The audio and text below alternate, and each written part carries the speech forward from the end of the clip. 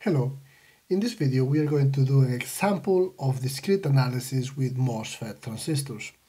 And what we see here is we are giving a 4-resistor bias network with a MOSFET, particular values that characterize the MOSFET, and we need to find the current drain to source, the voltages at the gate, and the source at the drain, voltage drain to source. Okay, so a strategy for these circuits is that we are going to do the analysis assuming that the transistor is working in the saturation region. Okay, and so in that case, ID is equal to, we already derived this, right? Is mu n permittivity of the oxide divided by thickness of the oxide, width over length, BGS minus BT square, or, sorry, 1/2 that,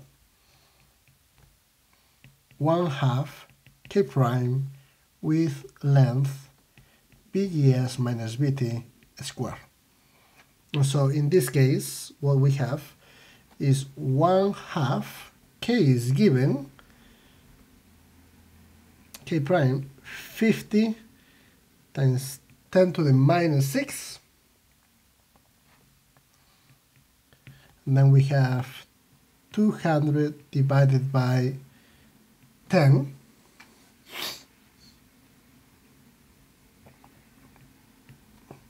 times VGS minus VT is 1 square. If we knew the current at the drain, we will be able to find everything. But for that, we need to know the voltage at the gate and the voltage at the source. Let's start with the voltage at the gate.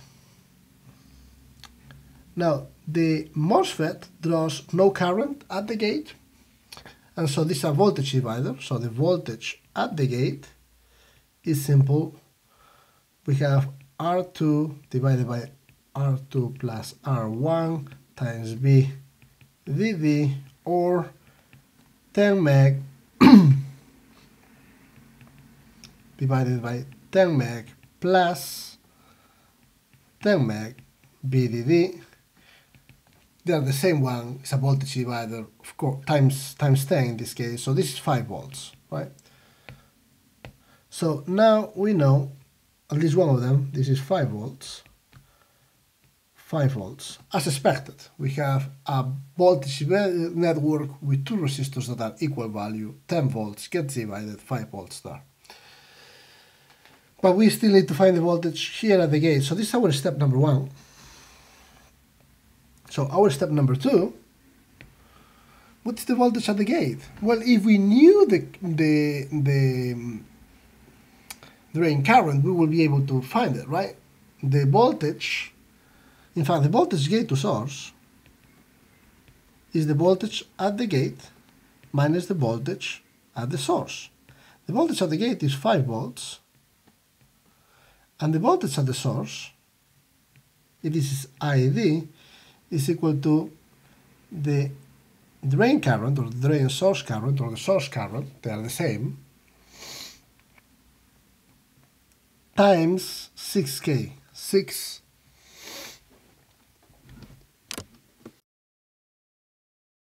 times 10 to the 3, 6K. Now this expression we can plug in right here, and we have an equation with an ID and an ID, a quadratic equation, right? Well, that we can solve. So if we do that, what we find,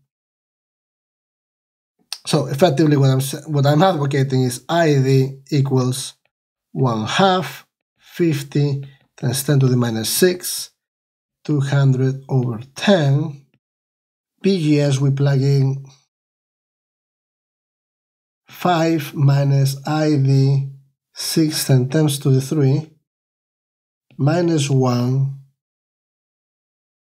square, and solve for ID. And if you do this, what you're going to find, because a quadratic equation, you're always going to find two values. Okay, we actually get ID equals 0.5 milliamps and ID equal 0.89 milliamps. Okay, and one of them actually you have to discard, it does not work. Typically it's going to be the larger one. When you multiply the 0.89 milliamps times the 6K, you get that the value at the gate is 5.34, which is, sorry, the value at the source, 5.34, which is higher than the value at the gate. You will get no current at all. So this is not right. This is the correct. So once again, because we have a quadratic relationship, we always get two solutions. One of them, when you use it, it gives you a value at the source that it is not possible.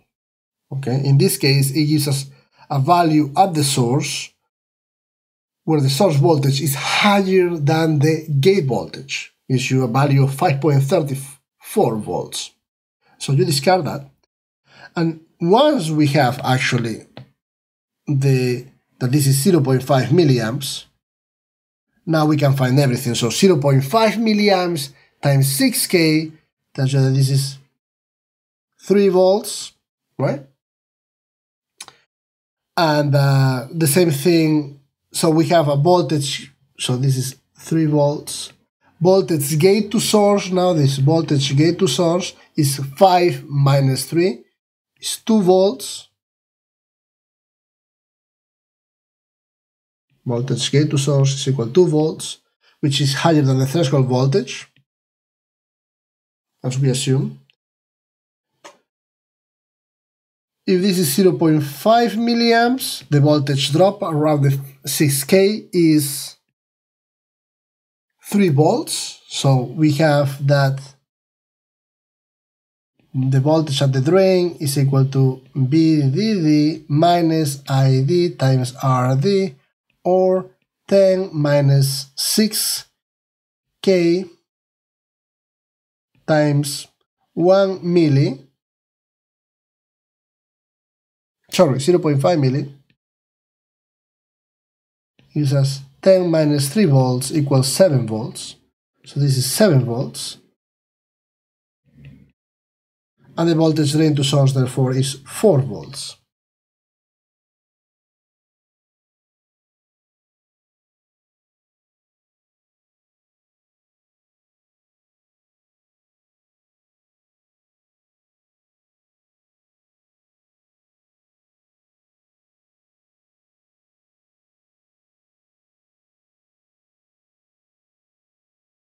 Quickly recap.